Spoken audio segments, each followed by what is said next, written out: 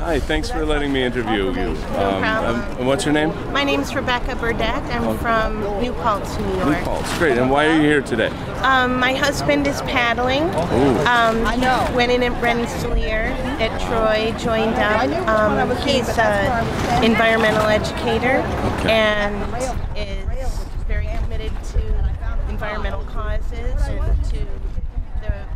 committed to the rights of Indigenous people. So this was a natural. He's also a writer. And what's his name? His name is Rich Parisio. Okay. So he does a column in New Paltz called Nature at Your Doorstep, and so he's going to be chronicling his epic journey down the river in a kayak. I'm really concerned. How are their arms after miles and miles of paddling? Well, he decided about 6 weeks before the beginning of the paddle to join, and he wasn't sure that they needed another native ally.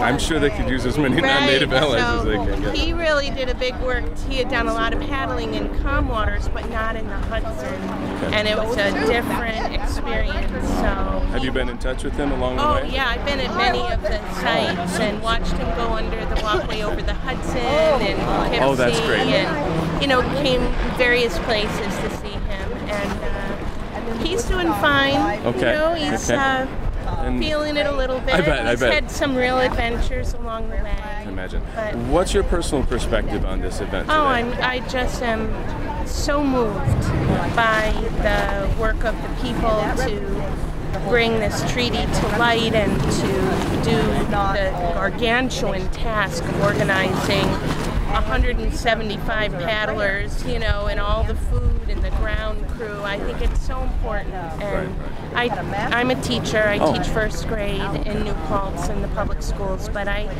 every year I do an enormous Native American study with my students, and I feel it's critically important that we understand who was here first and what lessons the Native people have to share with us and have always had to share with us, lessons we haven't always listened to very carefully, as evidenced by what's going on right now in our environment.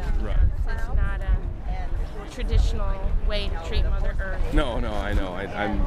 What do you think non-Native people can do to become more aware of this or more involved? Do exactly what they're doing in this effort. Support, listen, be guided by the vision of the Native people, and honor certainly the treaties that were established that should always have been honored, to just bring to light that work and to live up to it. Live up to it. Do everything that we possibly can to live it in the way that we should be living. Thank you so much for your time.